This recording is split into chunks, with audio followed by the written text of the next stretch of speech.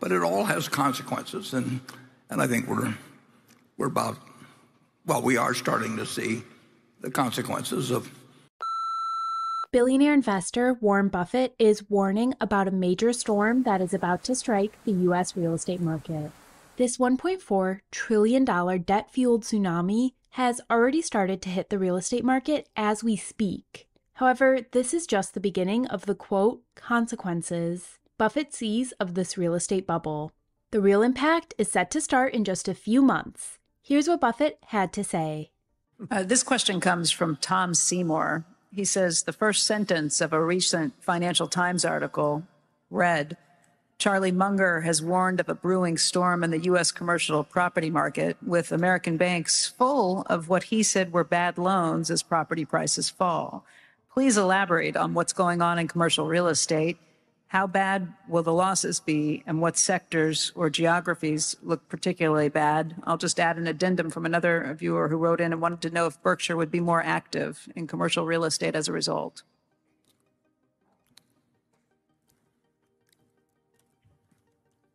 Well, Berkshire's never been very active in commercial real estate. It works better for taxable investors than it does for corporations taxed the way Berkshire is. So I don't anticipate huge effects on Berkshire, but I do think that the hollowing out of the downtowns in the United States and elsewhere in the world is going to be quite significant and quite unpleasant. I think the country will get through it all right, but as they say, it will often involve a different set of owners. Yeah, and the buildings don't go away, but the owners do. Over the last 15 years, the U.S. real estate market has been fueled by massive amounts of cheap debt. Take a look at this chart of the U.S. federal funds effective rate, a proxy for interest rates in the economy. We can see here that interest rates spent the better part of the last 15 years at 0%. These low interest rates incentivize the use of massive amounts of debt and push real estate values to sky-high levels. Imagine someone is buying an office building in your hometown. For a nice round number, let's say the cost of this building is $1 million. The buyer of this building likely doesn't have an extra $1 million of cash sitting in his bank account to purchase this building outright. Likely, what this buyer is going to do is go to a bank to get a loan to fund the majority of the purchase price. In this example, our buyer here is contributing $350,000 of the purchase in the form of what is referred to as equity. Think of this as just a fancy word for down payment, like when someone is purchasing a house. Our buyer then goes to a small, local bank to get a loan for the remaining $650,000. How profitable this purchase is for the buyer is dependent on many things, but one of the most important is the interest rate on the loan. In this example, let's say our buyer got an interest-only loan at 5%. This means that each year, our buyer is responsible for paying 5% of the total loan amount in interest payments to the bank. Think of this as the equivalent of a mortgage payment for a homeowner. At a 5% interest rate, the annual debt payment to the bank is $32,500. Whether the property can support that debt payment is dependent on the so-called net operating income of the property. Think of this as simply the rent the property generates minus any expenses associated with the ownership and management of the property. In our example, let's say the office building generates $60,000 a year in income for the owner. As we can see here, this property has enough income to comfortably cover the debt payment. One important metric banks look at when evaluating whether to lend on a property like this is called a debt service coverage ratio, or DSCR for short. Think of this as a measure of how much breathing room a property has to be able to make its debt payment in the event things take a turn for the worse. This metric is calculated by taking the income the property generates, so in our case the $60,000, and dividing that by the annual debt payment. In this example, the $32,500, which leaves us with a DSCR of 1.85 times. As a general rule of thumb, banks like to see a DSCR of greater than 1.2 times. At an interest rate of 5% and with net operating income of $60,000, this property passes that test with flying colors. This low interest rate made the purchase of this property very profitable for our buyer here, even though the majority of the purchase was funded with debt from a bank. However, let's see what happens when interest rates rise. In the US, when someone buys a house to live in, the vast majority of time, that purchase is funded with a 30-year fixed-rate mortgage. With this so-called fixed rate, the interest rate remains the same for the entire time the loan is outstanding. This significantly reduces the risk to the buyer, as they don't have to worry about the interest rate on their loan increasing and causing their monthly payment to skyrocket. Buyers of commercial properties, like the office building in our example here, are not so fortunate. Interest rates on commercial loans are not fixed for the duration of the loan. Instead, the loan essentially comes due every 3 to 5 years, and the rate resets to whatever the current interest rate is for that type of loan. While this may not sound like much at first, the result of these interest rate resets can be devastating for commercial property owners. Let's go back to our example of the $1 million office building. Let's take the interest rate of the loan from 5% to 7%. This higher interest rate causes the annual debt payment to jump from $32,500 all the way to $45,500. The financial situation of this property just got a little bit more difficult because of the significantly higher debt payment. However, assuming the income the property generates remains the same, the owner is going to be okay as the income still covers the debt payment. Let's take things one step further and bump that interest rate up to 9%. The debt payment on this building skyrockets to $58,500. The $60,000 of income is barely enough to cover the debt payment. However, keep in mind this is an office building. The rise of remote work has significantly decreased the demand for office space, likely permanently. Let's say the income of this property falls from $60,000 down to $40,000, as tenants don't renew their leases and the amount of empty office space in the building increases. The owner of this building is in big trouble now. The income the property generates is not enough to cover the debt payment. As a result, this property is likely headed to foreclosure. The bank is going to take possession of this building and sell it to a different owner, likely for a fraction of what the previous buyer paid.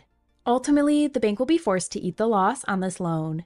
This is exactly what Buffett meant when he said, "The buildings don't go away, but the owners do." Here's Buffett describing how the real estate market got into this mess in the first place. Most people like to buy with non-recourse in real estate. And one time I asked Charlie, there was some real estate guy we were talking to him, and how do they decide how much a building like this is worth? And the answer is it's whatever they can borrow without signing their name. And if you look at real estate generally, you'll understand what the phenomena that's happening if you remind yourself that that's the attitude of most people that have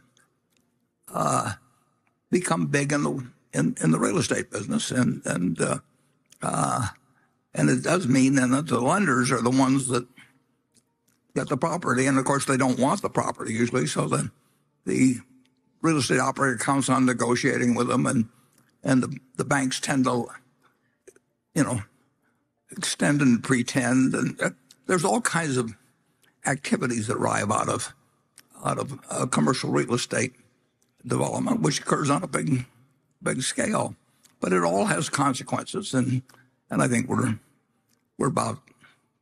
are starting to see the consequences of people who could borrow at 2.5% and find out it doesn't work at current rates, and they hand it back to somebody that gave them all the money they needed to build it.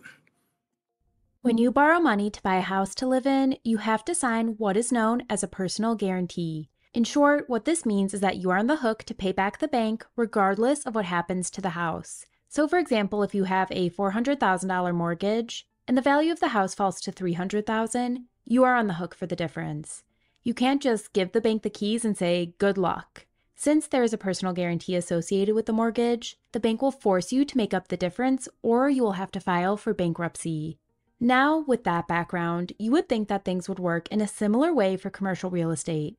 However, that is not the case. Typically, large commercial properties like office buildings, apartment complexes, and warehouses are purchased with what is called non-recourse debt. Here's how it works. Let's say a large real estate investment firm buys a piece of real estate for $50 million. The real estate investment firm contributes $10 million and borrows the other $40 million needed to purchase the property from a bank in the form of non-recourse debt.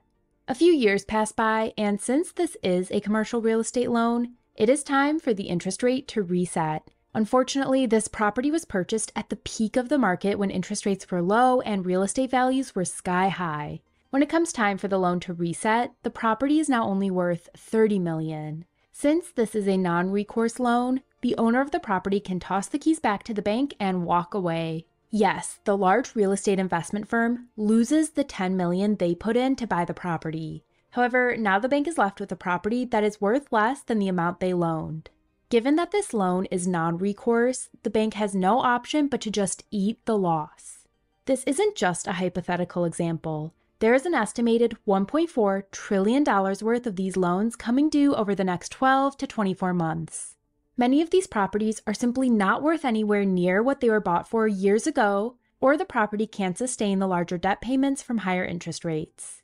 As a result, a significant percentage of these properties will end up in foreclosure when the debt comes due. We're already starting to see the beginning of this play out. Starwood, one of the largest real estate investment firms in the world, recently defaulted on a $212 million loan on an office building in the city of Atlanta. This office building was once a premier piece of real estate in a major, rapidly growing U.S. city. Currently, the office building is only 60% full, down from 90% when the loan was originally made back in 2018. The property had lost so much value that Starwood didn't even try to negotiate a deal with the lender to save it. Instead, Starwood in effect just handed the lender the keys to the building and walked away. This may be one of the first of these stories, but I can guarantee there will be many more to come. The impacts of these defaults will likely be long-lasting and spread far beyond just the commercial real estate market. You see, the American banking industry is dominated by large banks. As this table shows, the 6 largest U.S. banks have combined assets of a whopping $14 trillion. Naturally, given their massive size, it would be logical to assume that these large banks dominate the market for real estate loans. Well, surprisingly, that's not the case.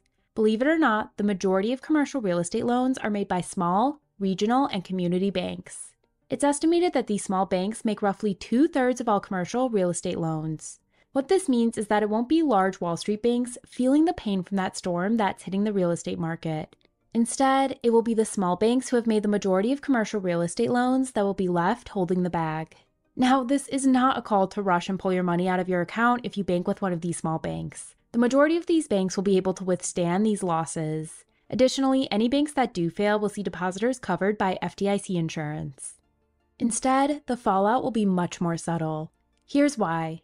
In addition to doing the majority of commercial real estate lending, these small banks also dominate banking for small and medium-sized businesses. While the big Wall Street banks focus on doing business with Fortune 500 companies, these small banks lend to primarily small and medium-sized businesses that drive the economy in many cities and towns. The small banks that will take losses from lending to commercial real estate will now likely have to pull back dramatically from lending in general. This will greatly negatively impact small and medium-sized businesses' access to credit. Without access to this capital, it will be much more difficult for these businesses to expand and grow. And this will result in less hiring and less spending, which ultimately negatively impacts economic growth. Only time will tell how this all plays out in the real estate market. However, one thing is for certain. As Buffett's business partner Charlie Munger said earlier in this video, there's going to be a lot of pain. The question is, who will ultimately be the one to bear it? So there you have it. Make sure to subscribe to the channel because it's my goal to make you a better investor by studying the world's greatest investors. Talk to you again soon.